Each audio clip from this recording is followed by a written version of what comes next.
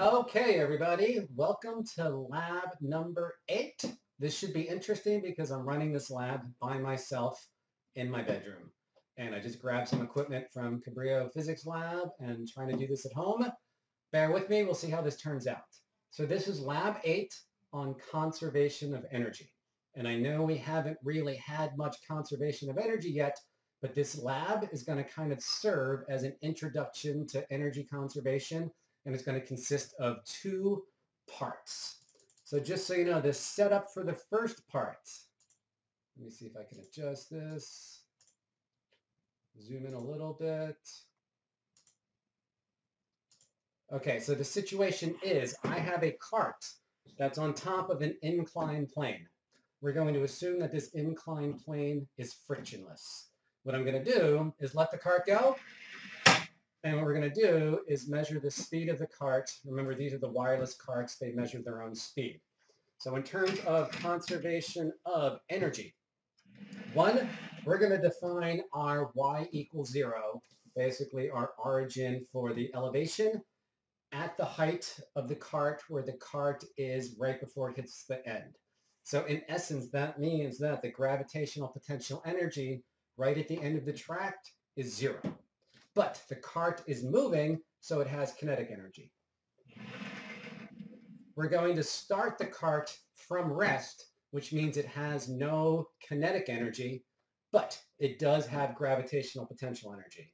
And what happens is, as I let this cart go, the elevation is decreasing, which means it's losing gravitational potential energy, but the speed is increasing, which means it's gaining kinetic energy.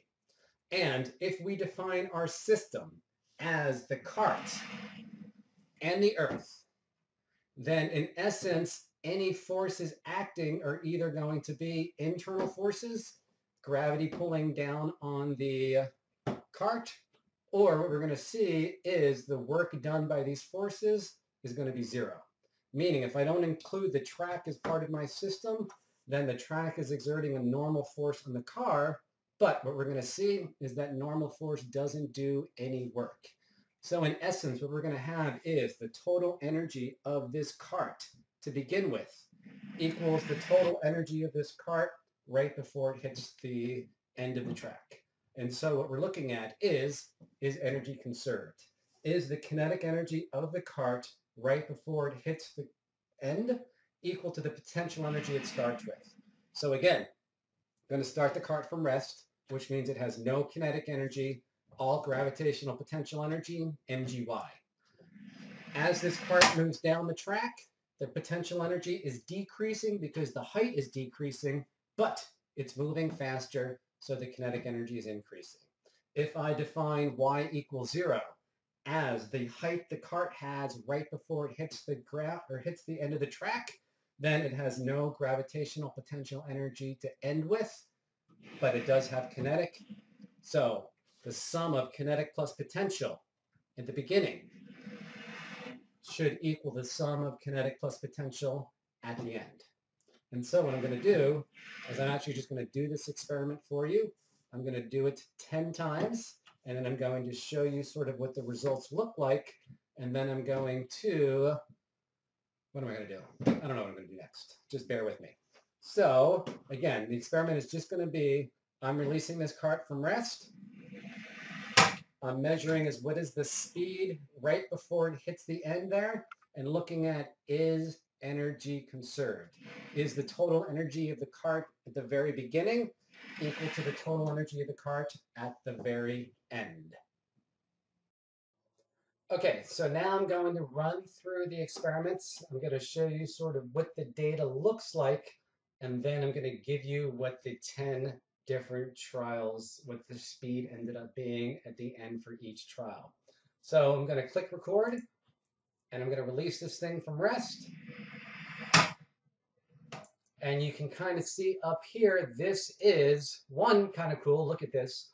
This is a plot of velocity versus time. It's a straight line telling us that the acceleration is constant. Now, if this is really a frictionless inclined plane, which it's not exactly, obviously, because there is some friction, there is some air resistance, but acceleration down a frictionless inclined plane should be g sine theta. And so we do expect this acceleration to be constant. Even if there is some friction, we would expect the force of friction to be constant. So the acceleration would be slightly less than g sine theta. But if I calculated the slope of this curve, it would give me the acceleration down the inclined plane.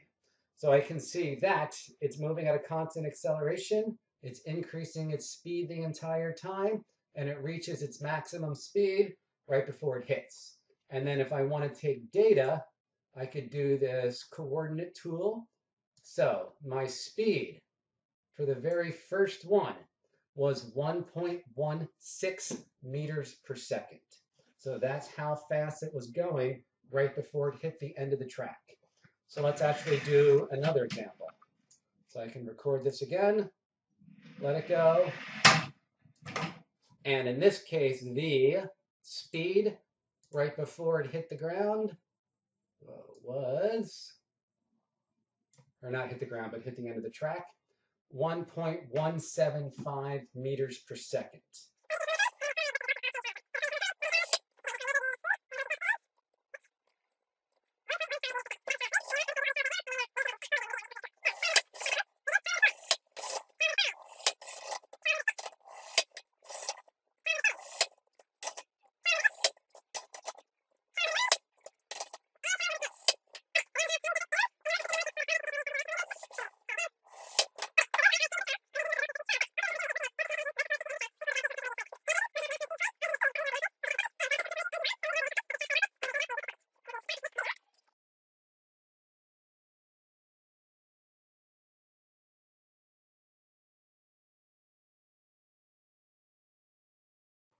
Okay, so in order to get the gravitational potential energy, we need the initial height that the cart starts at. And in order to get the kinetic energy, we need the mass of the cart. So let's get both of those values right now. So to get the mass of the cart, I just got a little digital scale, putting the cart on it. And you can see the mass is 251.68 grams. I would just use 252 grams. So 0.252 kilograms is the mass of the cart. And in terms of the height, keep in mind I am measuring the height relative to the height of the cart when it's at the end of the track. So, in essence, the difference in elevation is really just the height of this lab jack. Since basically I have the lab jack lined up with the end here, and I'm defining y equals 0 as the height of the cart when it's at the very bottom. So in essence, the initial height is then just going to be the height of the lab jack. And I don't know how well you can see if I can zoom into it, but can I zoom in well enough?